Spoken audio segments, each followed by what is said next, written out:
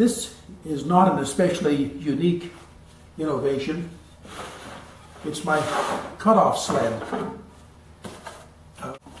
Two pieces of plywood under a rather thick push bar. I'm quite a fan of lightening holes, so I've just removed some material to try and make it a little bit lighter and a little easier to handle. I used just 1/8 inch birch plywood for the bed of the sled. That one advantage there is that I can make better use of the saw for thicker material, and more of the blade will penetrate through thicker material with a thin bed on my insert. The other thing is not having a crossbar at the far end means that I'm pretty much unlimited on the width of material that I. And finally,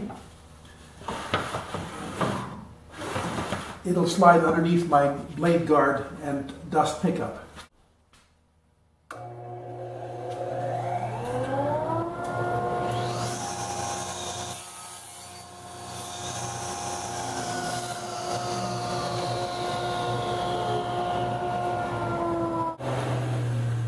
As a safety feature, I did add a metal tab at the back here if I do push version of another table saw must-have. It's a miter sled. 2 hardwood guides, some scrap lumber, 2 fences set at exactly 90 degrees. So, in cutting miters, always keep the inside. For example, cutting miters for picture frames, keep the inside of the frame towards you.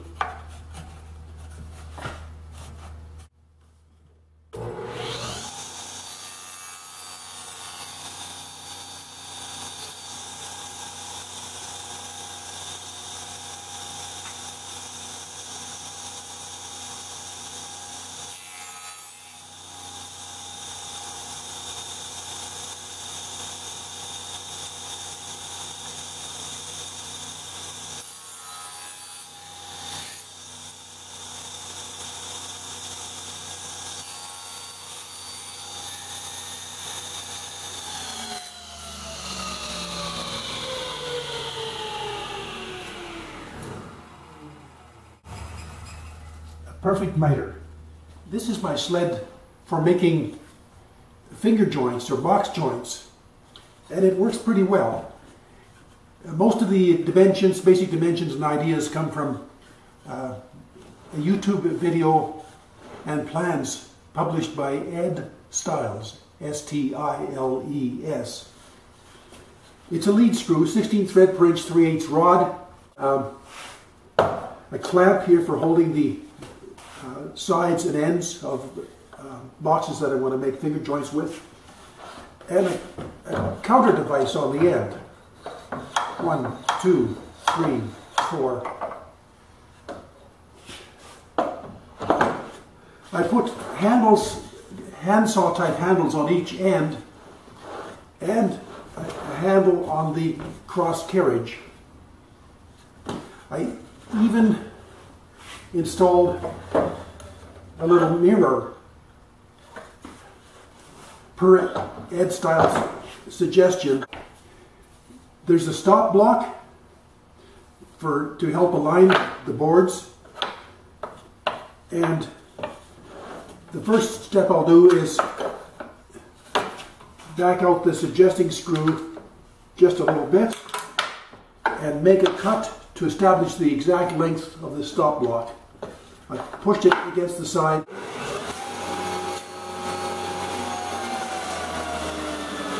And I have a stop that I drop in here between the rail and the top to stop the sled so the blade doesn't come out behind. Then I've established which is to be the top and the outside. So I'm installing these in the carriage against the longer boards against the stop block, and since I'm doing 1/2 inch notches and a 1/2 inch dado blade, I will position the box ends with a spacer block exactly 1/2 inch inwards.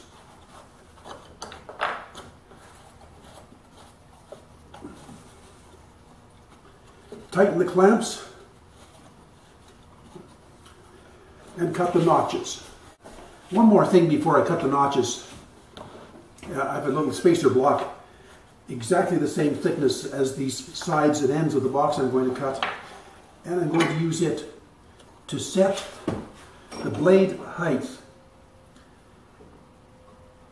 and that'll establish the depth of the notches.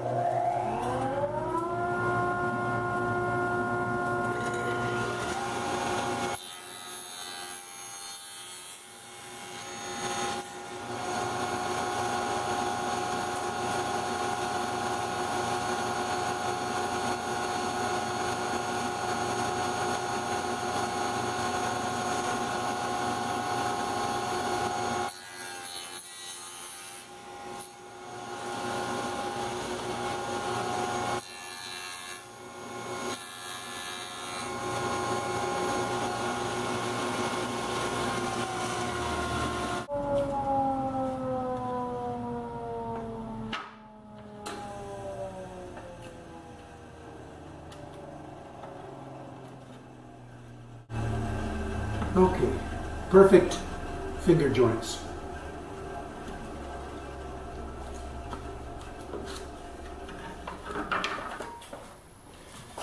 To show the components of the sled, I'm just going to take it apart. Taking off the counter wheel, taking off the hand wheel, and I'm just going to spin the threaded rod up.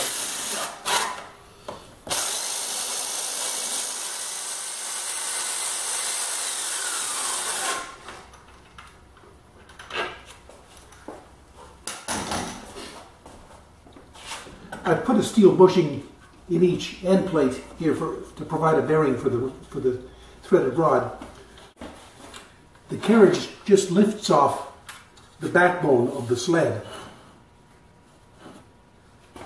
And to move the carriage across the backbone, I've captured a couple of flanged nuts. All aluminum plates.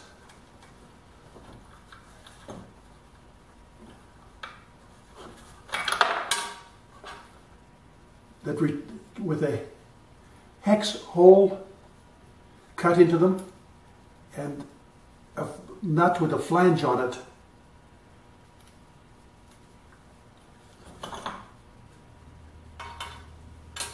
So, of course, the hole through this part of the carriage is two saw grooves cut into two mirror image pieces that are glued together. And you've got the same kind of nut, flange nut with a little retaining plate on this end.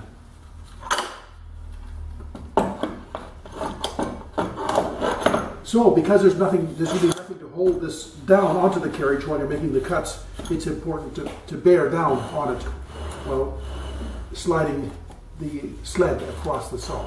One other feature of this sled is a sacrificial strip, so that there's no tear out on the back side of the box pieces.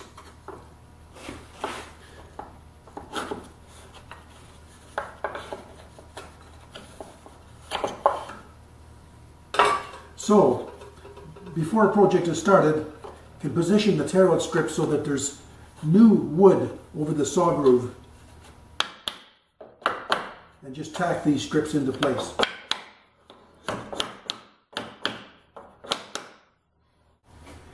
There is a learning curve to have good success making box joints, and I'd strongly recommend that you try a project with scrap woods first. It's tricky to get the dado blade thickness precisely correct. It might take some thin paper shims to get it where you're happy with the thickness of the tongues and the notches in the joints.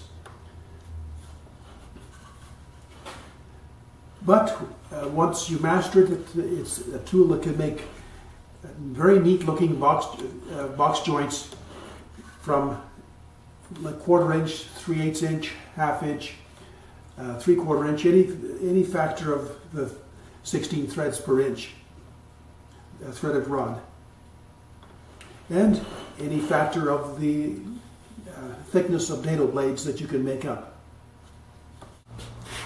This is a fairly simple idea. In lieu of a nice outfeed table, I've got a simple outfeed support slides inwards so I can store the saw compactly against the wall, and slides out so it provides enough support that I can cut 8-foot material.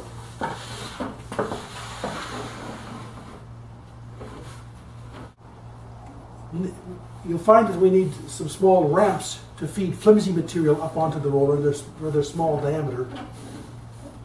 And need the channels on the underside of the table.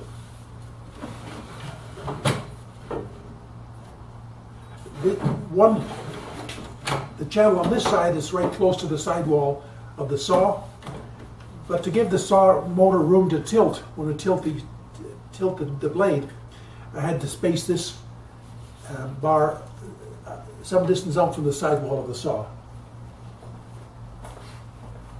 Here's the channel under the left side of the saw, just a couple of hardwood strips with sheet metal screws holding it to the sidewall of the saw cabinet.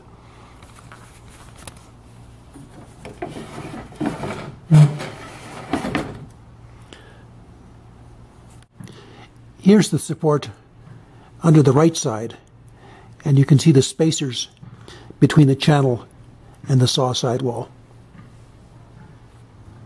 The heart of my dust collection system is this dust collector branded the Woodworker's Choice, which I picked up at a tool show. 1.2 horsepower, 700 cubic feet per minute, 5-inch diameter inlet, connected to an 8-foot plenum. Dust collection from my saw is kind of a 3-pronged approach. I've tried to seal up the cabinet, so I've got this hardboard covering over the drive end of the cabinet, and there's 2 pieces here that kind of slide it together to provide a minimum opening, just for an opening for the belt and an opening for the motor support rods.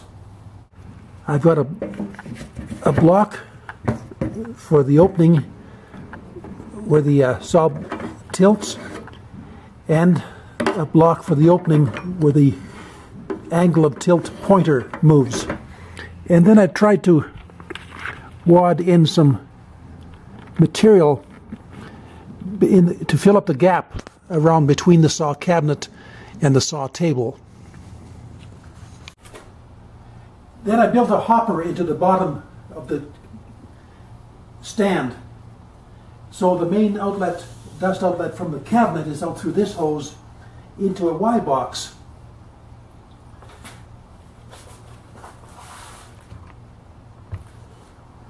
From my router table, I have an elbow under the table and a hose coming down to this Y box.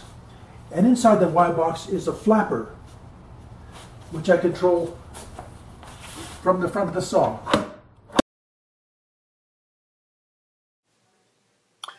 When the flapper is moved to block flow from the router, then dust selection airflow is directed to the hose from the saw through the large hose that goes to my shop vacuum. Third is the blade guard suction, which goes to another selector on the plenum.